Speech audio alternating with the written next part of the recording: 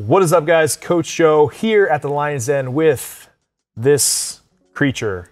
We're not really sure if he's human, if he's not human. Kind of looks like my thumb, but like a way bigger thumb. Dr. Mike. And the rumor on the street is we have beef, and we're here to tell you that we do have beef. I don't like him. Anyway, he's been helping me out with my training and my nutrition. Reluctantly. We're just going to be answering a lot of your questions that you guys had asked when I put up a picture of my current physique update, which I'll put right here, and just kind of go along with the flow, and Dr. Mike will give you his input on that. But right now, currently, I'm about 15 pounds down from when I had started. This whole process was probably, I want to say like 2 months, but it was 6 weeks of way more intense training that was focused on hypertrophy and weight loss. But we've known each other since about February. We've been training, getting to know each other. I'm answering questions about your physique. Yes. All the ins and outs. Some of the questions are like, hey, can you take your shirt off more? And we're like, that's not really a... Okay. Yes, he can. This is the Lion's Den casting couch. But let's talk about the plan. Like, just from the basic outlook of it. I had come to Dr. Mike, and basically where I was as a strongman is I was a 242 competitor in USS, and in NAS I had to be 232. My goal was to compete in the Arnold, but we had basically come to the conclusion that it would probably be better off for me to stick with USS and compete in that organization where I will actually lose weight, get to the lowest body fat possible, and then slowly add mass and fill out the 242 class as a heavyweight for USS when I do get back to competing in strongman.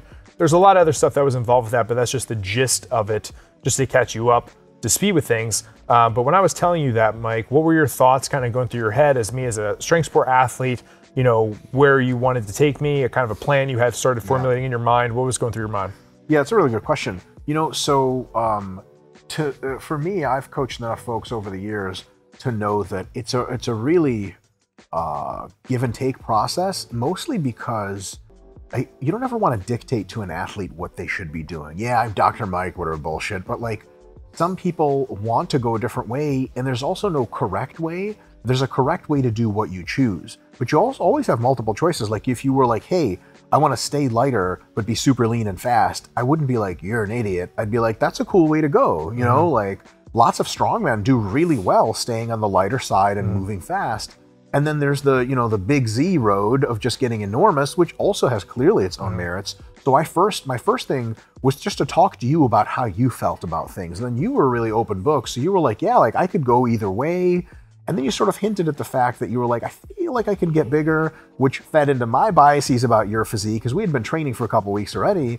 And I was like, how old are you? What's your training experience? And I had gotten the idea that I was like, dude, this guy can put on gallons onto his frame, like pounds and pounds of muscle. And so I was hoping you'd be like, I want to get more jacked. And you were like, I want to get more jacked. And I was like, thank God.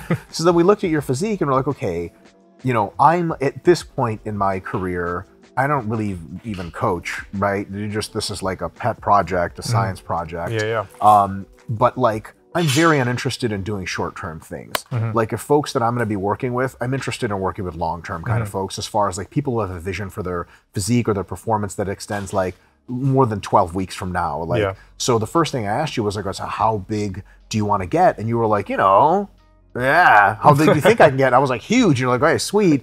So with that long-term view in mind, I was like, let's get, you were like, you know, of a pretty decent body fat percentage, very athletic, but I was like, let's clean the slate, let's get the body fat down to like the 10% or a little under range, and then use that as a base to go from there and slowly add quality muscle over months and months and months later. So that's how I came to the idea that we're going to do a 12-week fat loss phase in order to get you down and then start to build you back up. And during this 12-week phase, we're going to introduce some hypertrophy training methods.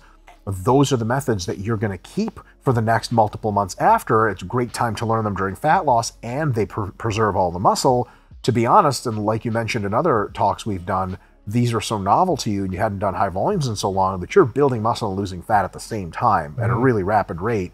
We just want to keep that muscle building rate the same as you gain weight, and then you're getting it super jacked. So that was my view. At first, I wanted to know which way you wanted to go. And then once you said, yeah, like I'm getting bigger seems like the best idea, I was like, say no more, fam. And then we set up. And also, I got to tell you this, like real talk, one of the reasons why I have you do a fat loss phase first is I could have easily just been like, let's just start gaining weight. One is health, because like getting leaner first makes you super healthy, and then not ever getting super fat on a mass is good. But another one is honestly, man, like I've been, I've sort of like coached sort of on the down low some people here and there over the years, especially as I've gotten to be more reputable over whatever Facebook fame. And I'm like super uninterested in coaching people that aren't dedicated, because you and I have just a friend relationship. I don't, you know, like we're just doing this because I think we're both on the same page of seriousness. And the fat loss diet is honestly, to some extent, and this sounds super fucked up, like a bit of a test to see if you really wanted to do some shit, right? Because like, even if I told you, hey, what do you think, fat loss? And if you were like, I'd be like, get the fuck out of my face. I wouldn't have say that because you're bigger than me and would hurt me. But like, you know what I mean? It was kind of like, hey, like if you can take this fat loss phase to the teeth, lose this weight, increase your strength just a little bit, then that shows me that you're, because like, if you got a strong man doing a fat loss phase, you know that motherfucker's after something. Because everyone can just get more jacked and eat more food and gain more weight, and maybe they'll fizzle after a couple of weeks. But because you committed to the phase and you're rocking it right now, I know that you're going to do everything. Because once you do a fat loss phase, a muscle gain phase is fucking easy. And then you're way off to gaining tons of mass and all this other stuff. So to be honest, lately, if I work with folks on very rare occasions, I'll usually just cut them the real deal right away and be like, if you'd like to have my input, you're going to do things that are a little bit difficult, not a difference of your total plan. I'm not like, look, if you're not interested in being the world's best, get away. I'm just like, let's put the hard stuff to, if you survive, we're going to be fucking golden. But if you don't, great, then you and I can work as short term as possible so I don't have to deal with you. I'm sure you've been, you coach way more than I do. Have you had promising athletes before that were like, hey, can we do stuff together? And you sort of write them a plan and then they fizzle out and you're like, fuck, like you feel like.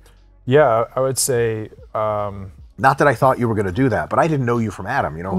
No, for sure. And as a coach, I've gotten actually more away from coaching people for that exact reason. Like now I'm very selective on the people I want to work for.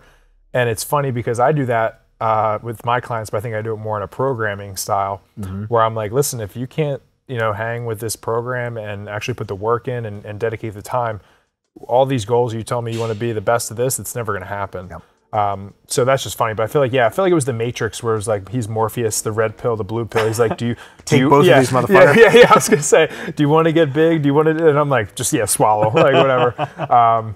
But a lot of people had questions about training and nutrition, and let's just I'm just going to start pulling them out. We're going to answer them. But one of the main questions people kept asking was, how are we incorporating strongman into hypertrophy? Is it necessary at this time, you think? And if it was, how are we doing it? What's the balance between strongman training and hypertrophy training at this point of us working together? It's super simple. We only do strongman movements, but for high reps. So axle clean and press for sets of 20, 5 by 20. Do you think anyone could survive that? 5 by 20 continental axle clean and press. It would take me a lot to do that event in a competition if I read it. You could pop your stomach open doing that. Like your stomach organ. Your intestines are just spewing out. You're dying and there's nothing we can do for you. So that's a really good question, actually. So strongman moves have a very poor stimulus to fatigue ratio for hypertrophy.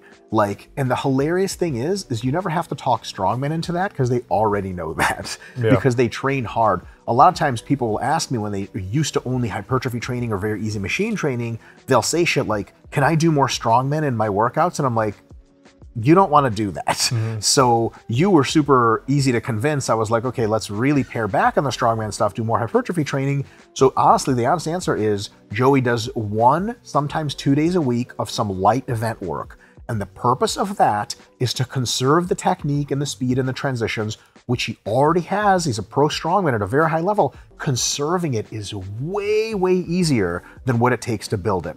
And now that he's building muscle, that's on the front burner and the strongman is way on the back burner. So 2 days a week, sometimes 1 day a week, of just light event work, usually just to make sure we're getting the feel of all the stuff. Also, you're in a fat loss phase, so it kind of acts as a little bit of cardio, but that's really all we're doing, because here's the deal. If you take a strongman who's really good at the technical events and you just baseline the technical events for months and months and months while he gets either leaner or bigger and stronger, when you start threading the events back in, you have so much more to use them, you skyrocket. But if you always do the events, you could tell me better than I could tell you, there's a plateau that happens where like you kind of know how to load stones and you just don't have a big enough back like Zydrunas viscus. That's the only thing keeping you back. Like, as far as I know, a lot of the top strongman too, they don't always train events all the damn time. And I think people, because they see the competitions, because strongman training is really fun, they think it's all going to be events all the time. Events, there's a time and a place for. Can you expand on that? Once again, I think you nailed it. I think for me, this whole thing came at a good time mentally, which I think is something that's not talked about enough in training, and getting your identity so wrapped up in the type of lifter you are. So switching over to hypertrophy actually just mentally was great, where I enjoy training. And for any athlete who's super serious, I think they're lying to you if they're telling you that it's always sunshine and rainbows. I feel like at some point you're gonna hit that wall, and that's where you have to make adjustments. And if you don't, you get burnout or you just don't want to do it anymore. So switching it up for me was super necessary, as well as, like Mike was saying, for me to get the lifts that I needed to increase. Doing this hypertrophy phase and working on certain muscle groups is the only way it's going to happen. Just like he said, I've been loading stones for years now. I don't think that it's going to get more complex when I come back to it. So as soon as I start training again, it's going to kind of come right back. But doing, 1 to 2 days a week of some light technique work keeps that ingrained in the system, with me being able to focus on the hypertrophy aspects of my training, so that when I get back in, I'm going to come back even bigger, even stronger, and kind of just pick up pace where it was left off. So yeah, in terms of the training, I've been doing it mainly just 1 day a week. Other days I use other stuff as some conditioning modalities like sandbag runs or farmer carries, etc. But I know that when I start again, it's going to be picked up right away. So a lot of people are asking is, what's our split looking like right now? What's the frequency of our lifts per muscle group? And did you have any thoughts going into the plan, that we put together that I've been following you with? Like, what's that looking like? Yeah. So I mean, it's a very conservative plan. It's a 6-time-a-week training, and it's essentially like push-pull legs or push legs pull. The order of those doesn't matter so much. So for the chest and back, or the main pushing muscles and main pulling muscles, they're trained twice a week. Legs are trained twice a week. And then things like shoulders and traps and forearms, biceps, they're trained probably like 3 or 4 times a week, peppered into those upper body days. So it's a modified push-pull leg split. Not a big fan of like the idea of splits. You train muscles hard and then they recover and you train them again. If you don't train them very hard at any one time, if you train them a little bit every one time, you can train them more frequently. If you train them really hard at one time, you can train them less. And there's a big middle ground where all those approaches are very, very effective. Because Joey's a big, strong guy, and because he's come from a background of probably a little bit lower frequency training with strongman and powerlifting, I knew that I wasn't going to start at a super high, crazy frequency. So I started at 2x a week for the large body muscle groups, and 3 to 4x for the smaller ones, and that seems to be something he took to right away, and it's a very conservative start. And also, the amount of training per session was very low when we started, so we know we weren't overdoing it.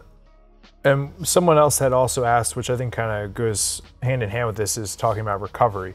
Now I'll ask you this question because I never really have gotten your answer, and this will be the first time. I could probably guess we're going to go with this, but do you incorporate recovery methods such as stretching, yoga, sauna? And if so, do you think it's important to add during this training split? Yeah, the answer to that is no. So stretching does not enhance recovery in any way we can measure, unless it is stretching in a setting which relaxes you. If you do yoga and it relaxes you and it's not very physically strenuous, it can help recovery, but so can sitting on the couch watching Netflix, because that's also relaxing. The sauna, if it's relaxing for you and if it's very enjoyable for short periods, can enhance recovery. But if you sit in the sauna, how many of you vote by clicking on your keyboard and no one's listening? How many of you hate heat exposure and just the sauna is miserable? If you answer yes, it's not a right or wrong answer, don't go in the sauna because you're going to actually add fatigue. And remember, folks, heat stress is a real type of stress. It's additive. Some people in some cultures really like the sauna. They really relax, and that helps them recover a ton. Russians, people in Finland, the Nordic countries, I'm one of those people. For some reason, I never got the sauna message. Like, it's fun for me for about 5 minutes, and then I hate it. But like my training partner, Charlie, or our training partner, Charlie, anytime he overheats beyond like 1 degree, he starts to have a panic attack. And anytime he sees his own sweat, it's like someone seeing their own blood. He's going to pass out. So like if I put him in the sauna, it would like decrease his recovery by 500% or something. So to be honest, and there's actually some new research has come out adding to a body of research on cold exposure after training markedly reduces hypertrophy from training. And people thought that was a recovery modality. Now, to be honest, cold exposure actually does enhance recovery, how soon you're ready to train again, but at the expense of adaptation, which is really messed up. But like if you have a multi-day strongman meet, doing cold exposure after every one of those days is great because you'll never get super sore and tight. But if you're trying to train hard to gain muscle, do not do cold exposure. Honestly, folks, and this is as no BS as I can make it, recovery strategies, the biggest ones, sleep enough, eat enough, and don't have a ton of emotional stress in your life. If you do those 3 right, you don't need anything else. And a lot of that other stuff, stretching, yoga, it really comes down to, does it relax you psychologically? And if it does, it's great. But if it doesn't, don't do it. Some people even think cardio is a recovery modality. Like, do you feel more recovered after you on the treadmill for 50 minutes? People are like, no, I feel like shit. They're like, well, that's not recovering you. Exactly. Yeah, I literally have, no, I don't do my recovery. It comes from eating and training properly with good programming, as well as everything he had said, sleep. That's my recovery game. I would also just say, kind of umbrelling what Mike had just said, is if you like something that makes you feel good, do it. Like, that's cool because you have the psychological effect of it feels good and you enjoy it and it's relaxing you. But no, I don't do any stretching, no sauna, no yoga, any of that. And I think a lot of people neglect just proper programming to help them recover properly. And that should be something that should be looked in a little bit deeper instead of going right to those other training modalities that were mentioned in the question. What's interesting, I'll get asked pretty often, like, what do you do for joint pain? I'm like, I don't have joint pain. They're like, what do you mean? Like, it's only at the end of a mesocycle when we're pushing it super, super hard. And I know how to modify exercises to make sure it's not cumulative. And like, if you have chronic joint pain all the time from lifting, you need to re-examine your technique or your volumes or your loads or something. It's not something you're just supposed to, especially in hypertrophy training. In strongman, in powerlifting, weightlifting, sometimes just part of the sport. But like, if you're doing hypertrophy training and you're like, my knees always hurt, like, that's an issue you got to handle that no amount of saunaing is going to do anything for. No, totally agree. In terms of fat loss, a question that was asked was, am I doing any cardio to do this? Now, where do you kind of side on, should cardio always be included when trying to lose weight, or should it come more for, or come from nutrition aspects, a little bit of both? Or like, what are your thoughts on that in cardio? And then for me personally, did you think I need to be doing cardio throughout the week during this fat loss phase or no? There's actually a very good, easy, universal answer for should I be doing cardio. You look forward to the next week of your diet and you realize that your rate of weight loss or fat loss is going to be insufficient to continue to meet your goals. So you know next week you're going to have to create more of a calorie deficit. You have to then ask the next question. Okay, I have to create a deficit.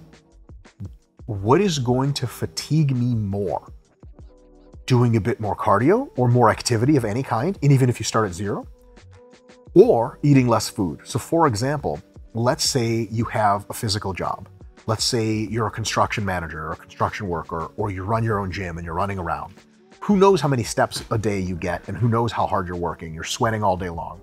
And because you're a larger person and you're doing a fat loss diet, you're still eating like 500 grams of carbs a day and you're losing a pound a week. And now it's a little less than a pound and you got to lose a pound, so you got to change something. Are you really going to still eat 500 grams of carbs a day because you barely eat at work, you're stuffed all the time, you can't believe I'm losing weight being stuffed? Are you really going to make the adjustment of more cardio? You'd have to be nuts. You're already doing a ton of cardio, more or less. Then you would reduce the food. Now, on the other hand, let's say you work as a computer programmer or a website developer, 90% of the time you're sitting down. When you go home, because you have no friends, you're back at the Xbox yelling at teenagers on your headset. Die, motherfucker. You know, with the video games. That's me. Yeah. So I was like, I know your website. You don't want to point me out. But. So if you are very, very low activity level, you're already not eating a ton of food. You look forward to next week and you're like, okay, I'd have to cut 50 grams of carbs. And you're like, that's going to make me really hungry. That's going to make me very irritable. And it's going to make me more fatigued, like psychologically, if anything. And then you ask yourself, okay, what if I just took a 30-minute walk every day? It would accomplish the same deficit, but like it would actually make me feel better and like less fatigued because I would be outside, it'd be nice. Then the answer is 30-minute walk and don't cut your food, right? So at every stage of a cutting process, there's an algorithm that like next cut needs to be made. Which one would be less fatiguing, eating less food or doing more cardio? And you kind of choose, and there's no right answer categorically. It's based on how you're doing. And at some point, look, both of them will suck. You just pick the less sucky one. Like if you're already walking like 50, like I have a step tracker on right now, I'm at 12,000 steps every day. That's my goal for this fat loss phase. If you told me I had to do 15,000, I'd be like, that's okay, but it's pushing it. If you told me, look, you either need to cut your food, you have to do 20,000 steps, I'd be like, cut my food, man. I'm going to walk my legs off my body.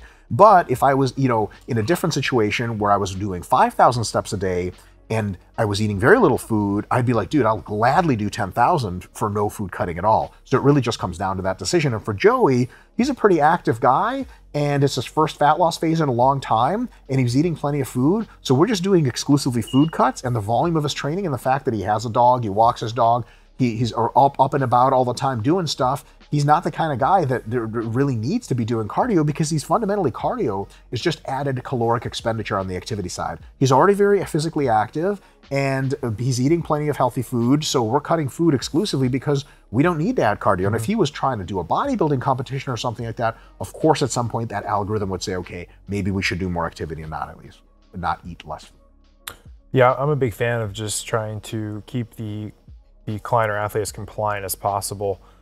So just like Mike had said, that's the kind of what you look at, their lifestyle and what's going to keep them with the best rate of progress as possible.